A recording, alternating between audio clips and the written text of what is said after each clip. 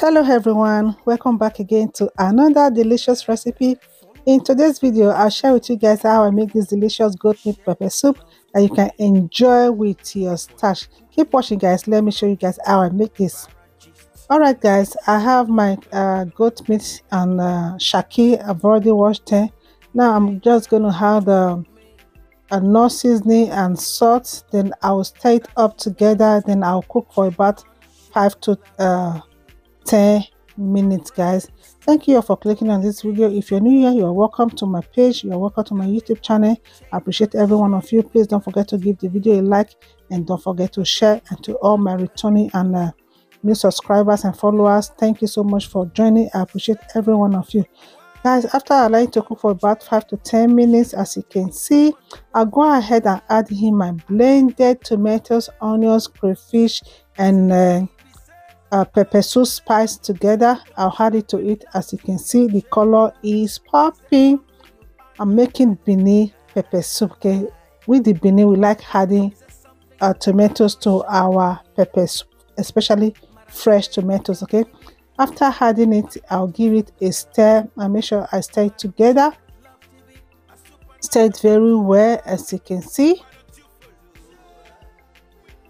Stir it very well. Then I'll cover it again. I like to cook for about 5 minutes again, 5 to 7 minutes.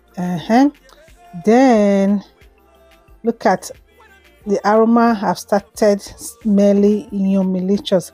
I go ahead and add yam. This is optional because Oga said he wants yam inside the pepper soup, yam and a little plantain. That's why I'm adding yam. Okay, you can skip this yam or plantain. Okay, it's optional, you don't need to add it. Okay, I just make it the way Oga wants it. Okay, now I stir it together. As you can see, the color is popping, the aroma is giving. Then I go ahead and add a little bit of no seasoning and salt. Okay, I've already added the pepper soup spice to the blended pepper earlier, but I'll go ahead and add in more pepper soup spice. That's what I'm adding right now. That's pepper soup spice. Then I'll stir it together. As you can see, stir it together, and I'll cover it up. And I like to cook till the yam is ready. The yam and goat meat. The goat meat is already ready, but I like to cook till the yam is ready. The yam and plantain. As you can see, our pepper soup is ready.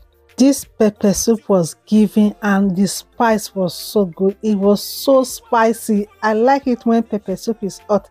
When you are eating it, your nose will be running. Yeah, even the children, even if the pepper soup is spicy, I mean, they even like it, because I don't even know these children. I thought they're not gonna eat this pepper soup, but they ate it because they really like it. Okay, now I just serve the pepper soup, and I make starch too, because Oga say I want starch with my own too. Can you imagine? I had yam and I still want a starch. You know, as a data mother he is, he loves starch. Okay, thank you all for watching. I appreciate you guys. I'll see you all in my next one. Make sure to like and share out the video.